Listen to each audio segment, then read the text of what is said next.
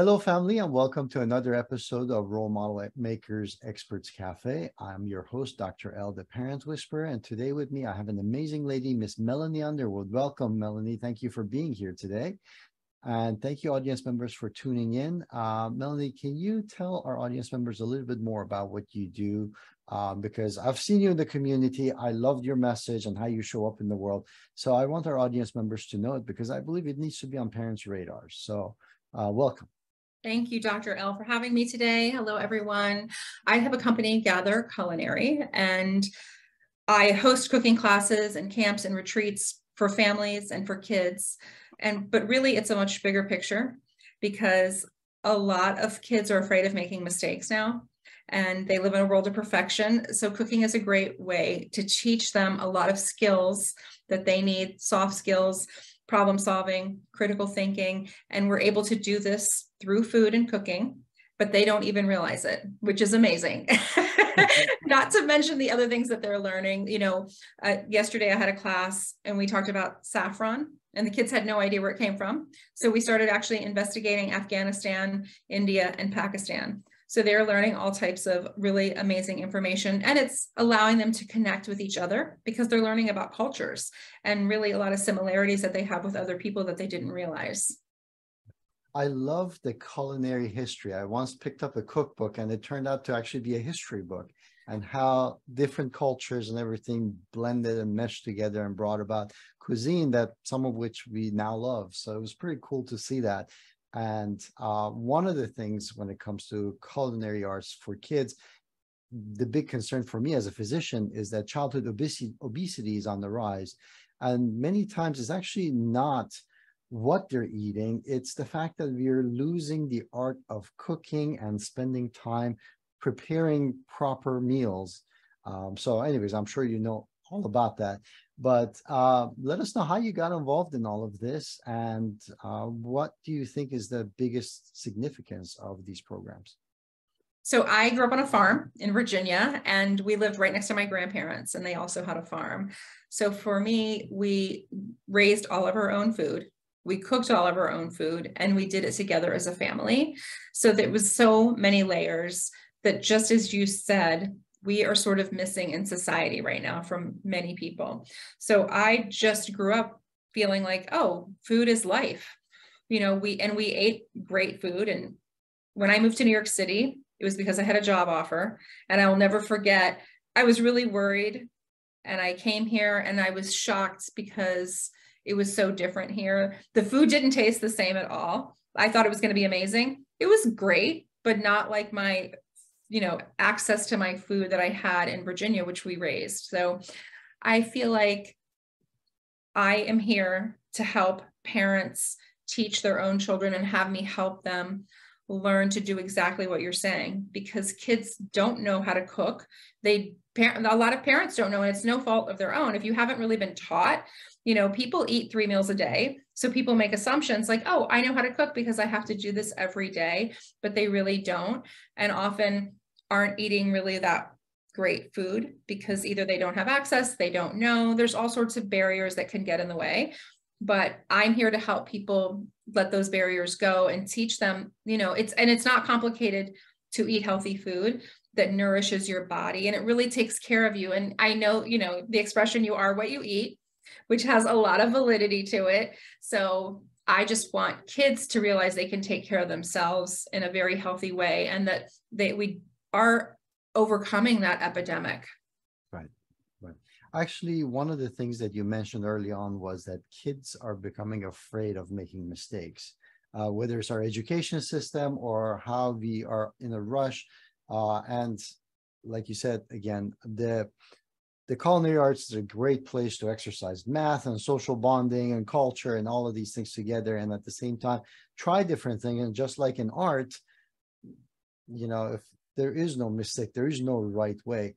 Having said that, though, I am of the belief, and I'm sure you probably agree, that when you have nutritious food, you do not need to overeat because it's so satisfying that just the right amount is going to leave you satiated and fulfilled, where you're not going in for more and more because there's something you're missing, and you think if you have more of it, you're going to fulfill Yeah. that, which Yes. never. And also that, that psychological need for fulfillment that kids sometimes have. And it's really that they're missing a connection.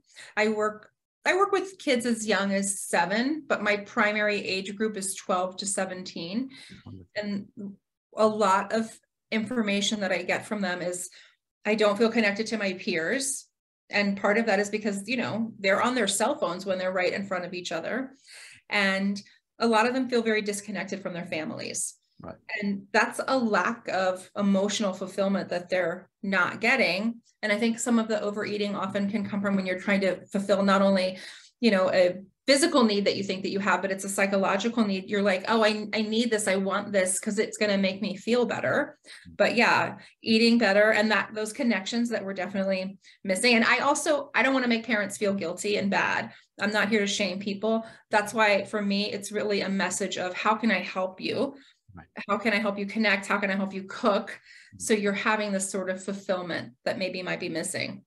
Absolutely. So in your opinion, when parents come to you, what are the typical concerns that they have that they bring to you? And at the same time, what are the concerns of the children before they start or when they're starting, basically? Kids, again, their concerns are more like, I'm not connecting with my peers. I don't have friends. I'm not into sports. A lot of kids who come to cooking classes often feel like sports are really competitive and they're not sure how to navigate those waters. Mm-hmm. And so the cooking aspect is also very helpful because I know a lot of people love competition. I feel like kids get so much of it every day that I strive to not make cooking competitive. Mm-hmm. So the kids is a little bit different. They're like, I love food, I'm eating, I'm fine. But when they get into it, they're seeing this whole different side. Parents are like, some of it is I want my child to have a life skill, which I'm really happy to hear, because my parents are older. I'm 52. So some of younger parents didn't learn how to cook. So they're trying to now have their kids learn, which is an amazing thing, but they're worried they aren't eating well and that their kids aren't listening. But one concern that I have that a lot of parents come to me is they do want their kids to be perfect. They're like, oh, can you just make sure that they learn how to do? And I tell parents and everyone as much as I can, this is not about perfection. In fact, I believe that's one of the worst things that we're doing to our kids is teaching them that they need to be perfect, because just as in life, you're not going to be. And in cooking, when you make a mistake, it's all about, okay, now what? How do I fix this? And what do I do with it? Because that's going to happen. And then it teaches them skills of, resiliency, problem solving, the critical thinking, because they're like, oh, you know what? I can figure this out. I've got it. That carries over to other aspects of their life. And most importantly, academically. Right. I love that whole problem solving aspect of it. We got to give them the opportunity while they're in our house to solve their problems, as opposed to when they get on their own and then there's nobody else to turn to for support. So absolutely. I love it. So what would be the one tip or suggestion that you would have for parents? When should they start? What would be the thing that they could do after watching this, for instance, and then we can go from there. I feel like the one thing that parents can do is to actually cook with their kids, even if it's one day a week. You don't have to be a gourmet chef. You can get your kids involved, let them pick out the recipe, and you can teach them how to make a shopping list. This is people don't shop anymore, so it's a little bit tricky. But if you're going to the grocery store, have your kids come with you. Or if you're shopping online, have them make the shopping list, show them how to go online. That's teaching them all kinds of things, but a lot of math. And so it's also, then they're producing a product when they cook with you that gives them so much pride. And then when you're eating a meal together, you're going to find out so much about your kids and other kids when you're eating together, because they just let go and they start talking and feel really free. So I feel like cooking, I think that's a goal I tell parents to set, depending on how much you're already cooking.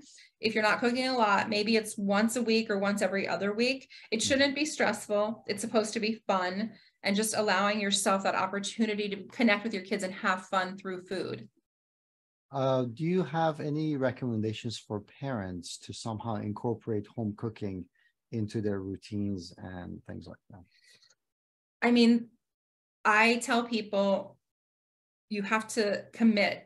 I tell people put it in your calendar, right? Like if a lot of people don't have it in their calendar, they're not going to do it. So you can literally put in your calendar, hey, it's Wednesday night, I'm cooking dinner with my family. You tell everyone in the family. And the other thing that I strongly recommend doing is actually putting away electronics, because we need to model the behavior that we want from our kids. And I have a teenager and I have a 25-year-old. And I know that if I want my teenager to not be on his phone all the time, I can't be on my phone all the time. So just sort of putting it away, spending that time together. And so committing in a calendar, and then when you're together, be together, not to be distracted by your phone. Okay. Melanie, can you tell us a little bit more about also the programs that you have? How long are they, and how, tell us. Yeah. So I have different types of classes. I have in-person classes in New York, in Westchester County. Those are after school classes.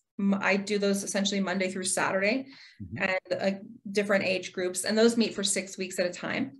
And then I do offer classes online through Zoom, and that can range. So those, usually what I'll do is I'll have someone come to me and we'll do a group, and that can be one session. And I've done it actually up to, a family did 30 sessions because they wanted to really commit to making it happen. Right. So I worked just with them, cooking with them on Zoom. They were in Georgia, and we did it one night a week together, because that was a really great way for them to sort of get into that groove. I was there, I was the facilitator for them. Got it. Okay, very cool. And of course, we have projects with underserved areas and communities that might need this. Do you actually also help with any kind of community kitchens and things like that as well? Or do you know? I do, yeah. I work with a couple different organizations. I work with an organization called Cookies for Kids Cancer. So that is to help raise funds for pediatric cancer. So I do a lot of fundraising for them, but I work with an organization. It's a local organization. It's called Lifting Up Westchester, and they have a kitchen, and they also are teaching job skills. It's very multi-layered what they do. So I just try to bring food into everything that I do, because that's obviously my passion. It's been my career. So for me, I'm always looking to that, whether it is teaching young people or adults job skills, learning how to cook also is a career pathway. Exactly. And you don't just have to be a chef. I am a cookbook author. I have a friend who's a lawyer at TV Food Network. You can take food into any sort of career pathway that you love. You can also be a dishwasher. It's sort of what you want to do and how you want to incorporate it. But there's lots of different ways that food can be a sustainable way for people to make a living. Right, absolutely. Just like what we just discussed already, kids could actually go ahead and improve their chances of getting into colleges from some of the suggestions and ideas that you've had, whether it's a book or whether it's philanthropy or career and business.